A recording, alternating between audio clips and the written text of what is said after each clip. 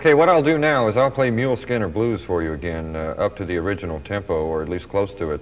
And you'll be able to see both hands. And what I'll do after that is I'll play the tune as slow as I possibly can and start to get into more intricate details such as hammer-ons and pull-offs and slides and things like that. So let me play it up to speed again.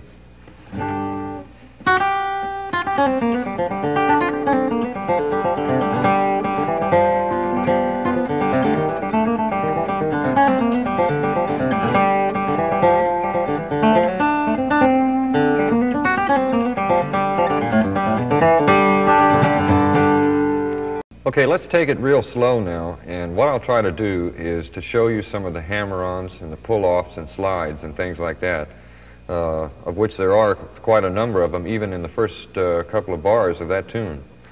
At least the way I play it anyway. I'll take it as slow as I can.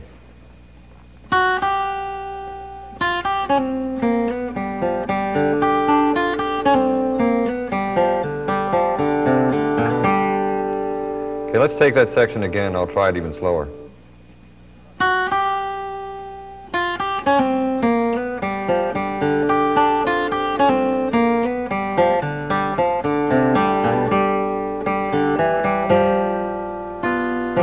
Next section.